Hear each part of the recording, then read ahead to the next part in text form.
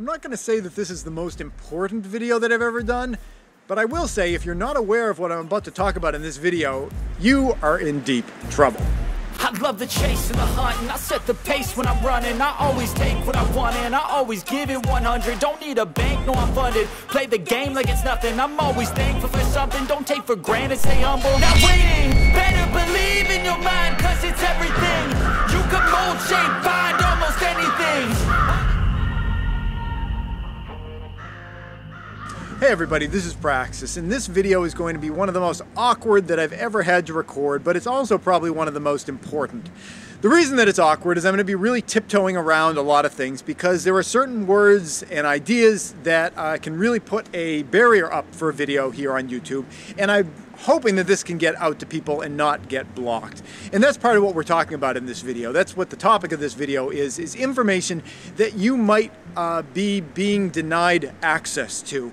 Now what prompted this a whole video idea in the first place is that I've been getting a lot of messages from people, both private communications, emails, and also just comments, you know, in my video comment feeds, where people are kind of concerned. People who are fans of my channel, you know, kind of appreciate what I'm doing, kind of care about me, you know, as kind of like an internet friend, and they were worried about me because they got the impression that I was kind of unaware of a lot of really important events going on in the world. You know, a lot of the videos that have been being released by my channel lately are about, like, you know, decorating and sealing floors, or you know, food preparation. I think I even did one recently about like a review of kitchen knives. And those are the kind of videos that people are seeing. And in addition, I release video shorts. They're like the comedy opening of, you know, some of my videos I release as their own standalone shorts. So people were seeing like kitchen knife reviews and like comedy shorts, and you know, they were reaching out to me and being like, Praxis, you know, there's some things going on in the world and it seems like you're not really aware of them because you host a, I'm going to have to spell this out, a Prepping channel, and you're not talking about all these important things. So maybe you're not thinking about all these important things, maybe you don't know about them. I definitely know about them, and I even do a lot of videos on them. But a lot of those videos that are on those topics that are considered the types of things that are unpalatable, they get, you know, what's referred to here on YouTube as being shadow banned. Now I know a lot of those channels that you might watch, you know, again, this Prepping channels, you know, a lot of the hosts are, they go off a lot about like, oh, you know, I know my channel's being shadow banned, you need to help me out and spread the word, etc., etc. And you know, I'll look at a lot of these channels, and they've got like hundreds of thousands of subscribers, and each video is like, you know, tens of thousands of views, hundreds of thousands of views. Some of these are like over 1 million subscriber channels, and I don't know what their version of a shadow ban is, but here's my version of a shadow ban. Here on YouTube, one of the many reasons that a video will either get recommended to people or not recommended is based on what's called the click-through rate. Click-through rate is referring to whether someone clicks on a thumbnail or not. If you have a thumbnail and you display it for two different people, and one person clicks on it and one person doesn't click on it, one person watches the video, one person doesn't, that's a 50% click-through rate. That's really good, actually. A click-through rate of anywhere between 10 to 15% is considered a healthy click-through rate for your channel. My channel usually has somewhere between 25 and 50% click-through rate, and I've even had some videos that are 75% click-through rate. That is crazy, crazy good. So you'd think, well, these videos, they are of interest to people. They must be the types of videos that YouTube promotes, right? Yeah, these are the types of videos that shoot up and up and up, and then bang, hit some kind of a glass ceiling at just a little before or just a little after 1,000 views, and then they are just killed. They're dead. YouTube stops promoting them in any way. That is my version of what a shadow ban is. You can have videos about topics that are you know, very interesting to people, but they hit that ceiling and then they're just dead. And most of the videos that I do that are on these topics that are considered, I'm not sure what word to use here. You know, we live in a allegedly free country, and to have to tiptoe over all these different words, I know YouTube is a private platform. It's not, you know, government speech. I can go and publicly, you know, say different things, but seeing as these platforms are sort of like, you know, public forums, and they're a way that a lot of people in the public get their information, they kind of act like the old agora, you know, of Greece, you know, where people would share ideas. You know, it's you know, YouTube and social media, and you gotta tiptoe over your words. So anyway, when I'm talking about one of these topics that is not considered the types of things that are palatable for people to talk about, you know, the videos just get crushed, and consequently people think that I'm not thinking about them. And I'm a little concerned that, you know, I know most of you guys, you probably are subscribed to lots of different PREPPING channels. And a lot of these channels, for some reason, don't seem to have any trouble getting their information out. But some of you guys might not be. I know that my channel, in terms of this PREPPING, let's just call it the P word from now on. You know, in terms of my channel being in that P word genre, it's kind of like left-leaning, it's kind of progressive. You know, that's sort of where I came from, is, you know, those are my people, you know, the liberals and the progressives. That's why I'm really hard on them when I see them acting like idiots, which I see a lot of that lately.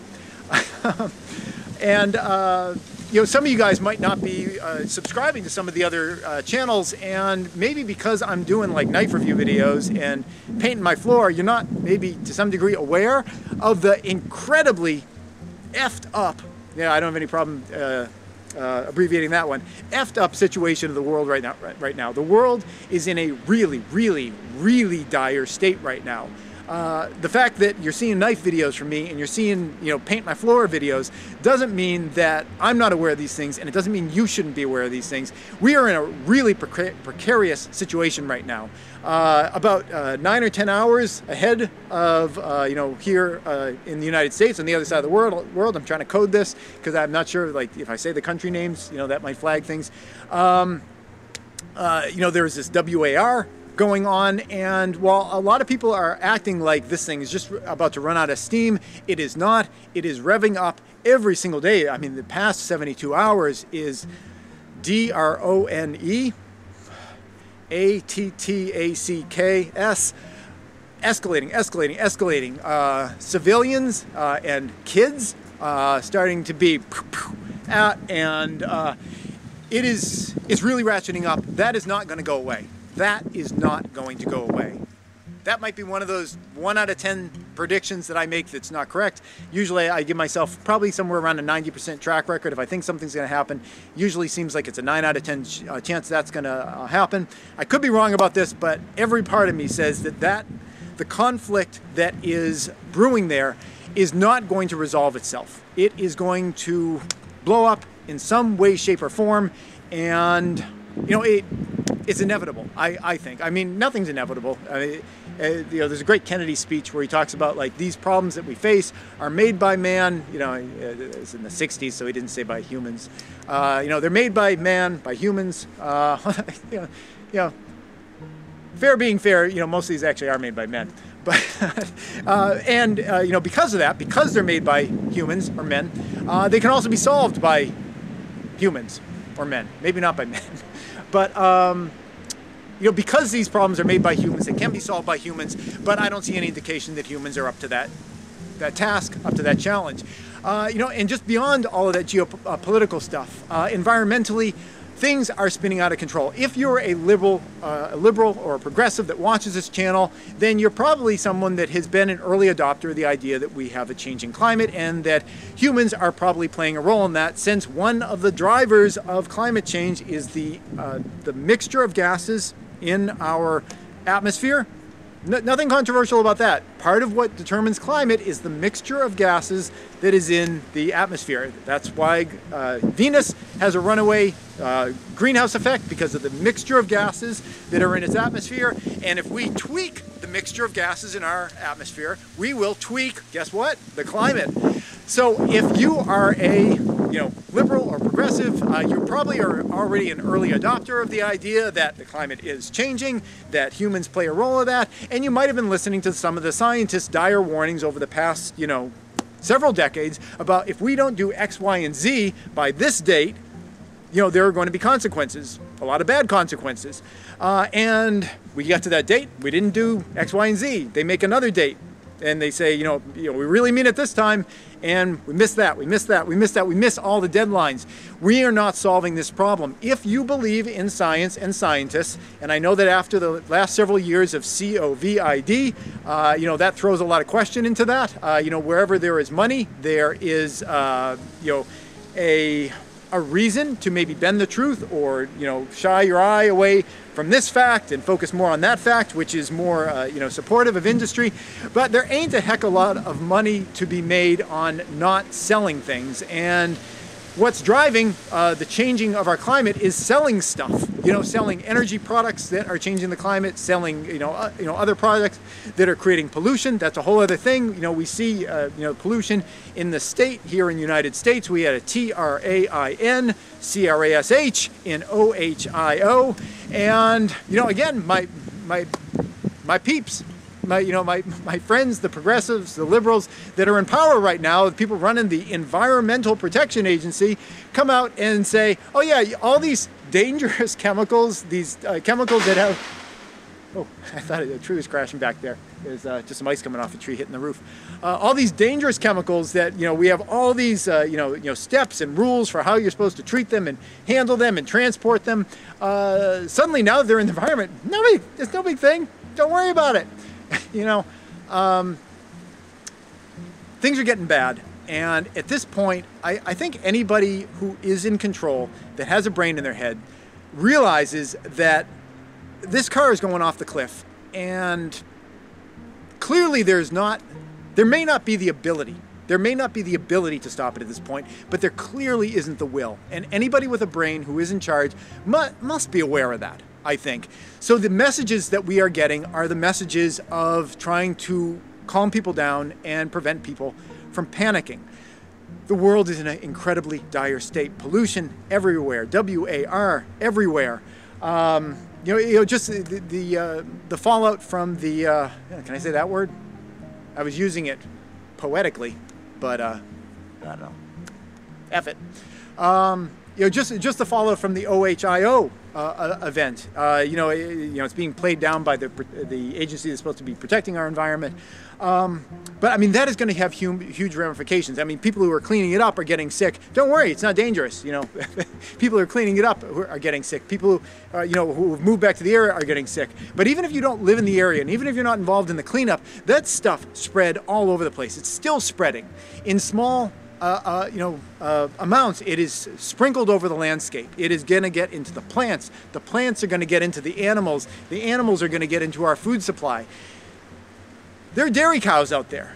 The dairy cows are going to be eating the grass that absorbed these chemicals, or whatever else. It's in their, it's in their water. It's whatever. It gets into their bodies. It gets into their milk.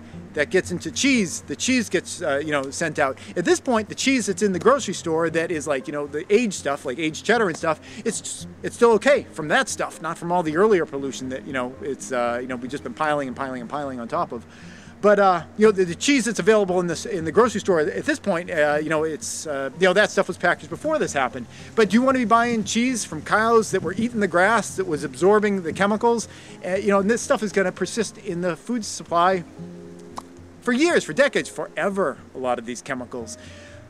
Things are getting really, really bad environmentally with the climate change. Like I was mentioning earlier, if you are a liberal or a progressive and you believe in the idea of climate science, and you believe in the idea of scientists, and I got off on the tangent when we were talking about COVID and how that threw a lot of doubt into whether you can always trust scientists. And that was a thing during COVID. There were a lot of, you can just say there was a lot of misinformation being issued out by the government. That is common knowledge at this point. The government said, you don't need masks. Then they said, okay, you do need masks, but you can just make these like, junky, cloth ones that have big holes on the top, that has like God knows, how many holes in the front, because there's no kind of a tight mesh there. And then they said, oh, well, we were wrong about that. You actually need the N95s. And then like it was airborne and it wasn't airborne, and the natural immunity thing, I think it's official that natural immunity is actually, in some instances, for some of the variants, is more effective. So I mean, there was a ton of misinformation coming out of the government and so many of the agencies.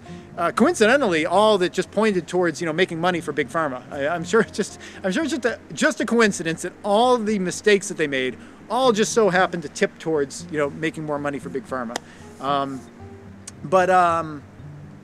The thing is if you looked at the actual research, if you looked at the actual papers, and I did, I didn't just listen to what the conclusion, what the summary is. We did this study and the summary is you should do X, Y, or Z. I actually read the summary. I'm sorry, I actually read the study. And so many of those studies, if you read them, the summary would say one thing, and then you go down into the data, and the data says something very different. The scientists were not issuing out, at least as far as I can tell, junk data. The data was real, but they were spinning it. I think people figured that most people don't actually want to read a study. At best, they're probably not even going to read the summary of the study. But for, maybe some people are going to read the summary. So the summaries got tweaked. The data didn't get tweaked. So you really, I believe, still can trust scientists to do science, collect the data, and provide the data to you. But if you're too lazy to actually look at it, that's where you come into the problems. So many people were like, science let us down and the scientific community let us down. Yeah, a lot of it did because they didn't want to lose their jobs and they knew that they would lose their jobs, and many did lose their jobs by expressing what they felt was the take home from all that data, but they didn't change the data. If you look at the data tells a true story. That's true of COVID, and I feel it's the same with climate change. There were so many deadlines where scientists warned us, if you don't change X, Y, or Z by such and such a date, you're going to have the consequences of that, and we kept missing all of these deadlines. And I know a lot of bits in the media will talk about I'm not sure how much of the background you can see around me. There's a lot of snow around me, and every time a snowflake would fall, there'd be some conservative media outlet that'd be like, it snowed, so much for climate change. The reality is that climate change creates more warmth puts more humidity up into the atmosphere. More humidity up in the atmosphere, that's moisture, water. More moisture and water up in the atmosphere will actually promote more precipitation, and sometimes that comes down to snow if the temperature is below 32 degrees. But while there have been a lot of people talking about where are all these environmental changes that the scientists have been warning about, it's actually been worse in terms of a lot of the modeling. A lot of the modeling we've been seeing has been kind of conservative, and the reality of what has been going on has actually been worse than a lot of the models. Where scientists were warning us, you need to do X, Y, or Z by this date, or these are going to be the consequences. We've crossed that. And the consequences that we've seen are actually worse than what they warned about. And I think that's going to continue to be the case. I think scientists, like the rest of us, are kind of human beings, and we kind of don't like to think that things are going to be the worst case scenario. But so far, a lot of those predictions, it's actually been worse. And that's the reality of all this. I think I could go on, but we're in a really awful situation right now, and you really need to start getting ready for that. By any means necessary at this point, because things are going to get really real really quickly, and I think that it is going to be a very fast transition at some point. I think a lot of this stuff, it's kind of slow burn. It's like the infrastructure in the United States, where it's like you lose one bridge here, you lose one bridge there. It's not like one day all the bridges just collapse. But at some point, I believe we're going to get kind of to a tipping point, with resources and scarcity and conflict, where it's going to become really apparent really quickly that maybe you should have been doing more, and maybe you should have been doing it faster. I know change and moving out to the sticks like me, it's a lot of people see that as not being very realistic, because it's huge to make a big life change like that. But here's one way of looking at it. Let's say you are, you're working late at the office some night. You're working at the office. You got a really important, whatever document that needs to be done to get a critical client for your company. If you don't get that thing done that night, your company's going to be in ruin. Is that a good time to take a break? Just leave your desk and just walk away from all of it? No, that'd be absolutely crazy to do. Well, let's say there's a building fire. I know it's really unrealistic to just step away from that really critical document that you're working on. There's going to be consequences of you stepping away from that really important document, because it's critical to the survival of your company that you get that thing done. You need to secure that client. But the building's burning. And I think it's important to understand the severity of the challenge, of the threat that we're facing right now. Because if you don't understand the magnitude of what is coming our way, you're not going to properly balance things. Yes, it's super important to finish that document, to keep that client, but is it worth burning to death and being dead? You got to make that calculation. And I think at some point we are going to feel like we are trapped in a burning building and we're really going to wish that we had gotten out of it. Now, that doesn't mean that moving out to a place like this and upending your life is going to solve all your problems. I face a lot of the same problems as you guys do. I go to the grocery store. I don't grow all my own food. I go to the grocery store. I'm having to think about like all the toxins that are in our food. It's not just stuff from that OHIO situation. There are just toxins everywhere in the fish. The mercury and plastics. And, everything is everywhere. But you can definitely make your life better, and you can remove a lot of the dangers by taking some steps now.